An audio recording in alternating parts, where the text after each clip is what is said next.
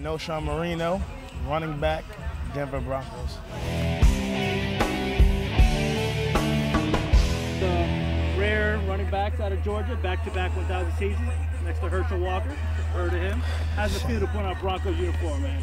Feels good, man. Feels good to be a part of the whole organization, and I'm happy to be there. So I can't wait to get there and start working and learn the playbook and having fun. There's another Georgia running back that's donned the Broncos uniform, TD. So, talked to him lately? Actually, I haven't got the chance to talk to him yet. He did call me and left a message, but I didn't get a chance to hit him back yet. So I got to get his number again, actually. So I'll be waiting for that call again. Hopefully I can get his number. What's one of your highlights been throughout your career from Pee Wee to college? Just all kinds of memories, you know, especially from high school, being a part of that whole team where we won 3 state championships in a row, you know, and went undefeated doing that. And then in college, just having a good time and winning some big games and building relationships and everything. So it was awesome. Yeah, you got a couple teammates here. Yeah, we got a couple here. You know what I mean? We got a couple. And what's some of your hobbies that you have? I bowl, play video games. I think that would be the main two. I play a lot of video games. So you excited to see yourself in the new Madden? Yeah, it's pretty sweet. You know what I mean? When you're younger, you kind of just make up your own guy and put him in. So it's kind of really weird to see him in there for real without you putting him in yourself and him saying your full name. That's kind of crazy. Yeah, then people playing you. How does that gonna make you feel? Hey, hopefully I can, you know, do it justice and, you know, have some big games in that game. So. So do you have a nickname? No. And nobody gave you a nickname? No, not yet. Not yet. Not yet? Yeah. Sure, a few TDs will give you a good name too, right? Hey, we never know. We'll see. What's some of your sports heroes you had growing up? Oh, Walter Payton. Was was one of mine.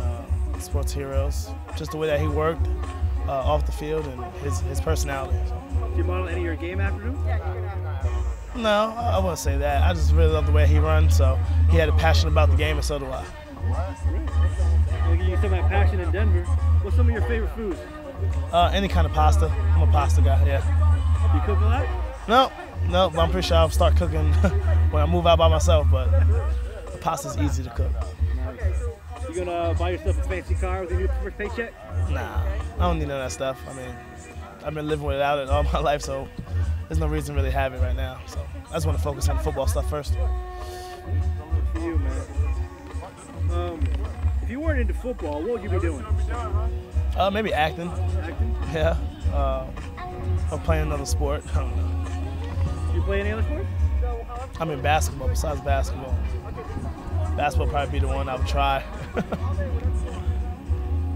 Well, there's been some people that play football and making the NBA too. Mm-hmm. So maybe you get bored with football then.